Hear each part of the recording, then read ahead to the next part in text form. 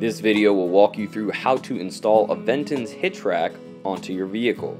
The Aventon Hitch Rack is a platform style rack and can fit just about any type and size of bike. If you have a step-through frame, you will need to use an attachment piece in order to lock down your bike to the rack. This piece will attach to the seat tube and head tube of the bike and allow you to clamp the frame hook down onto it. To begin the assembly process, first insert the receiver tube into the hitch and align the holes of the trailer hitch with the holes of the receiver tube.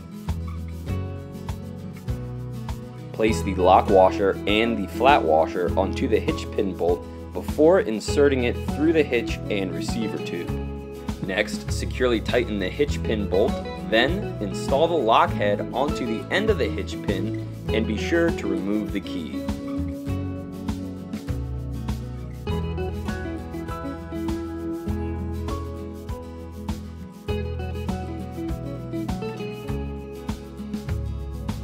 Slide the receiver tube bracket onto the support beam and align the outer holes. Next, install the half-inch bolt and washer. Tighten the nut and bolt securely. You can adjust tightness on the indicated nut using the provided wrench so that the support beam fits snug inside the folding bracket. Be careful not to over-tighten or the fold-up feature will not work properly. Pull the pins to release the posts. Now it's time to install the wheel trays.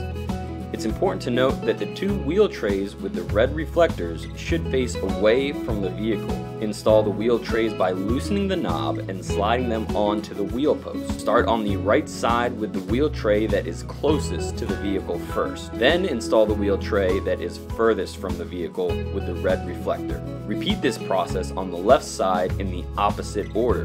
Ensure that the tightening knobs remain oriented up on all four wheel trays.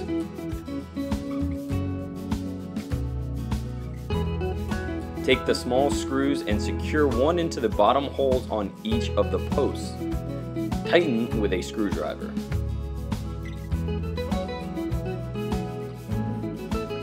Position the longer frame hook on top of the square center post with the hook facing the vehicle. Tighten to secure it. Repeat this action for the short hook, except ensure it is facing outward away from the vehicle. Take your bike and line it up with the hitch rack. Loosen the knob on the wheel tray so that it can be slid in the proper position. Be sure to place the heaviest bike closest to the vehicle to ensure even weight distribution. The front and rear axle of the bike should align with the center of the wheel trays.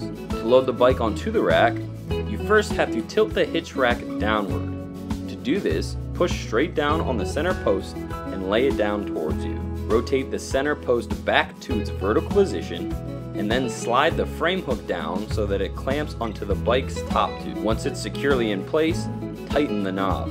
Next, attach the Velcro strap to the wheel tray. It's important that the bike tire is cinched down and does not move within the wheel tray.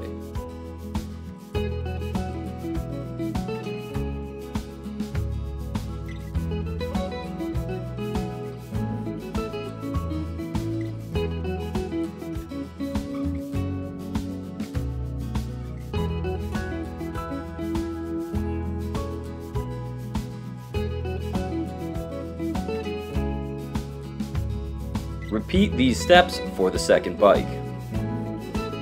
Once both bikes have been secured to the carrier, you can use the key to lock the top frame hook into place so that it cannot be loosened. And that's it! Now, you're ready to take your e-bikes on any adventure.